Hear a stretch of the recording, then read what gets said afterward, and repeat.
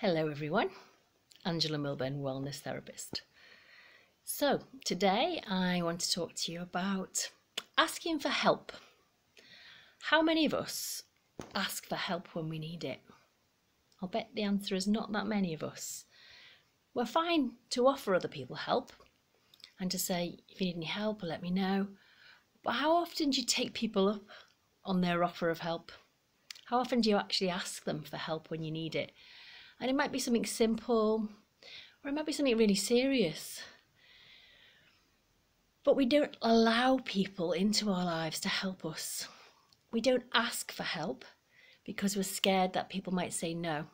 And that's the worst that can happen. If you don't ask, you won't get it. But why not just ask? And so yesterday, I posted on my Facebook page, my daughter was looking for some accommodation and she was struggling a bit and needs to move out of her flat this week. So I just put a general request out asking for help.